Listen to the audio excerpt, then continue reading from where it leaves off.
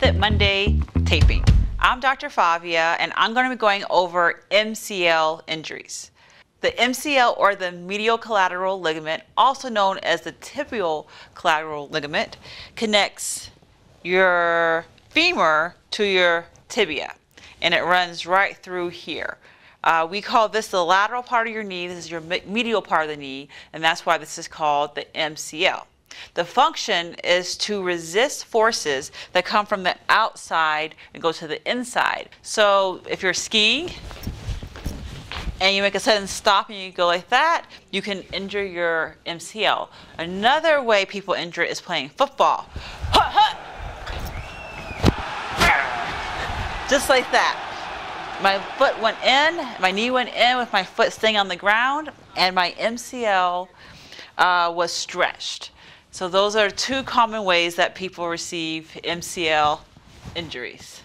If you have this injury, which is one of the most common knee injuries we see as physicians, you might feel immediate pain. You might hear or feel a popping or tearing sound. MCL injuries are graded on a scale from 1 to 3, 1 being the most mild form, 3 being the most severe form.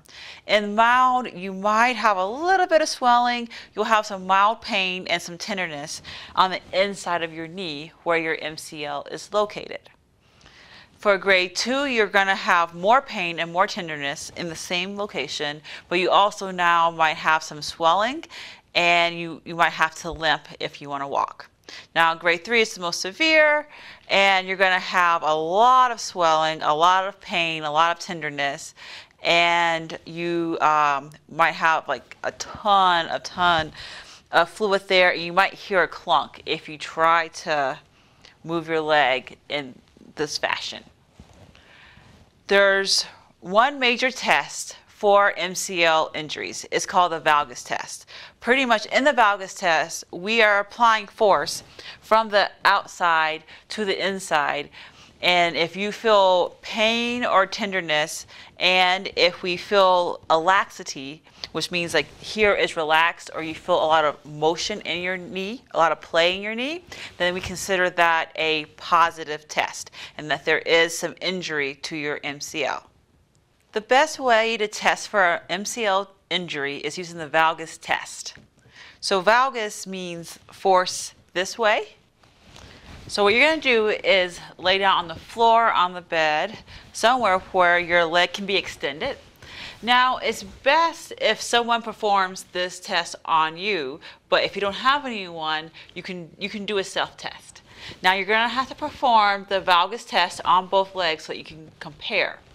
The goal is to see how much laxity or how relaxed this part of your knee is. So you're going to place your one hand on the outside of your thigh bone, and you're going to place your other hand on the inside of your calf, and with this outside hand you're going to press inwards on your knee and resist with this left. So I don't have any motion or laxity over here, which means that my MCL is intact.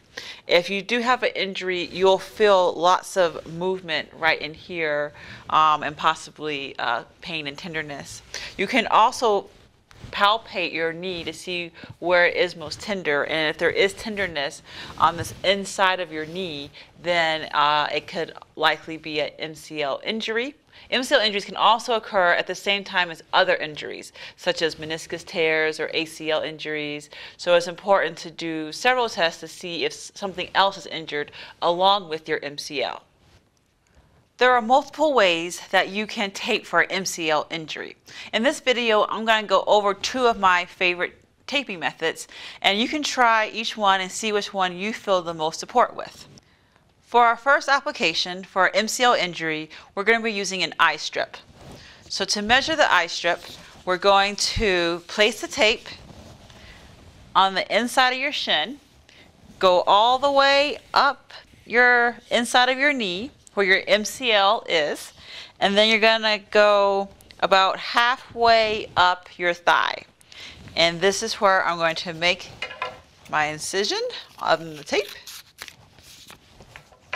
To make a proper eye cut, you have to make sure you round the edges like so. And now we have an eye cut.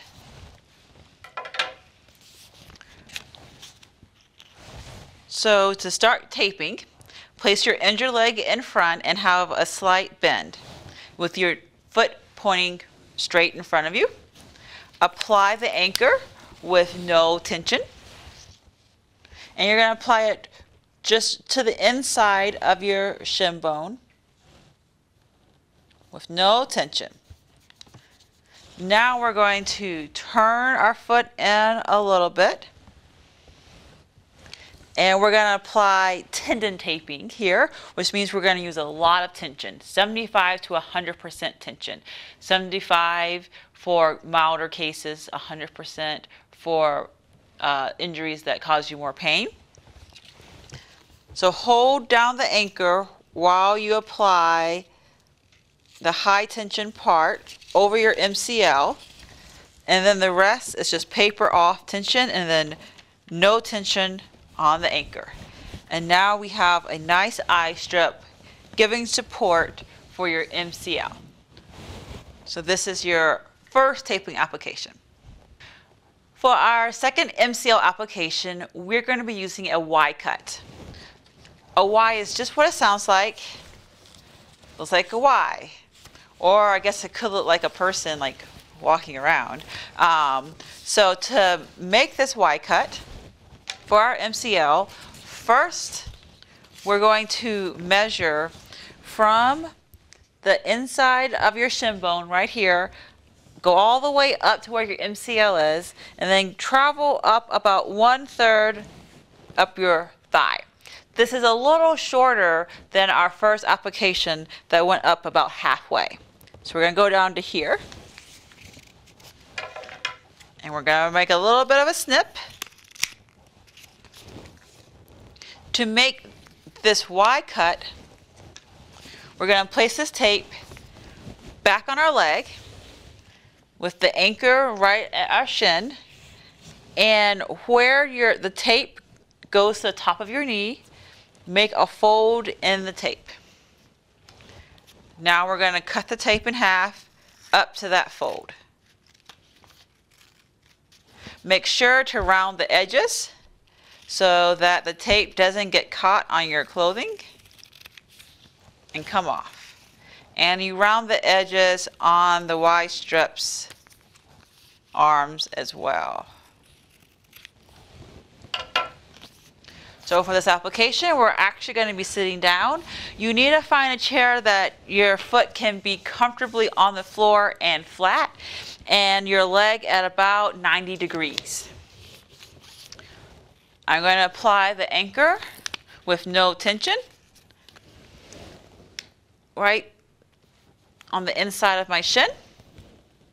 And before you apply the severe tension on your MCL, first move your foot inwards. Hold the anchor while I apply